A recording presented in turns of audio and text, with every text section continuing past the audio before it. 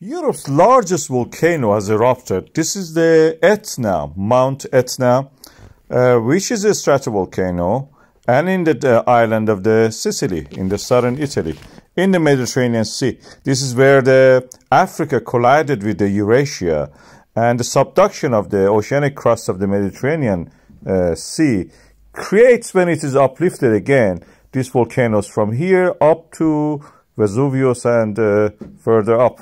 Near Rome even we have some volcanoes. Some of them are not erupting. This one is very erupting, around 3,000 meters, and increasing as the eruption happens. As you can see, it has a Strombolian stage at the moment.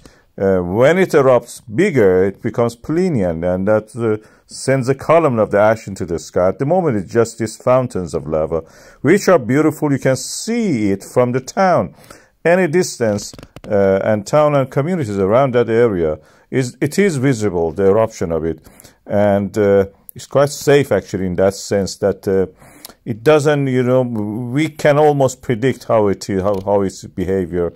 When it is Plinian, of course, it's very disruptive.